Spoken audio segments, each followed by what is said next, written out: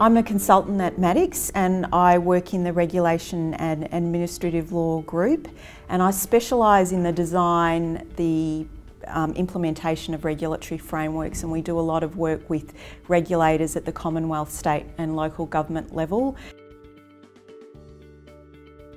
So deregulation in essence is about reducing or removing compliance burden. So the premise underlying the deregulation agenda is that sometimes areas can be over-regulated, in some cases regulation may be unnecessary, sometimes regulation is inefficient.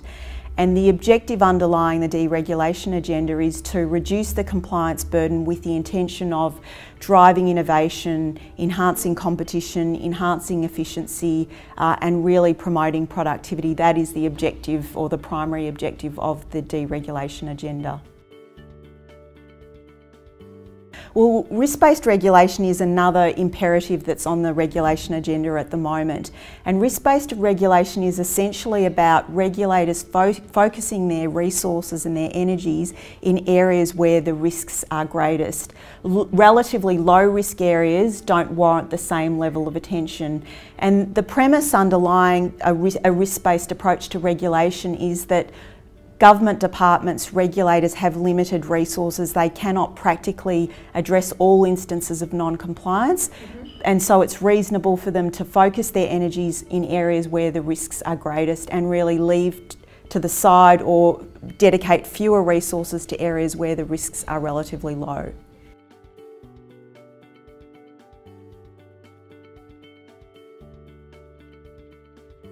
So deregulation, as we've already discussed, is all about reducing compliance burden, and typically the compliance burden will be greatest where the risks are greatest. Risk-based regulation, on the other hand, is about focusing energies on areas where the risks are greatest, and typically the compliance burden will be highest where the risks are greatest. So you can see the tension between the two imperatives. Deregulation strives to reduce compliance burden in areas which are typically high-risk areas, whereas risk-based regulation, risk-based approaches to regulation suggest that regulators should be focusing their energies on that area, so they actually pull in different directions and dictate different outcomes.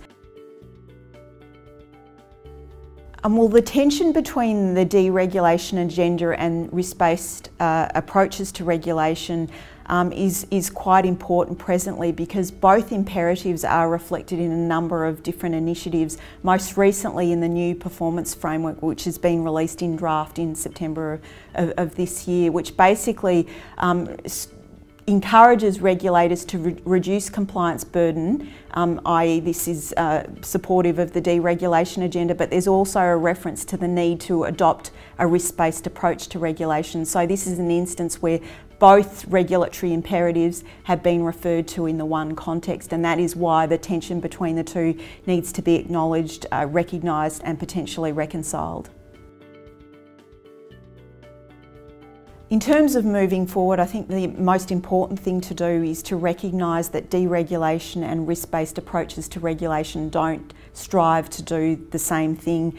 Deregulation is about reducing the compliance burden, and risk-based approaches to regulation are about efficient allocation of resources to ensure that a regulator's or a government department's resources are really being placed in areas of high risk because of the limitation on resources that might be available.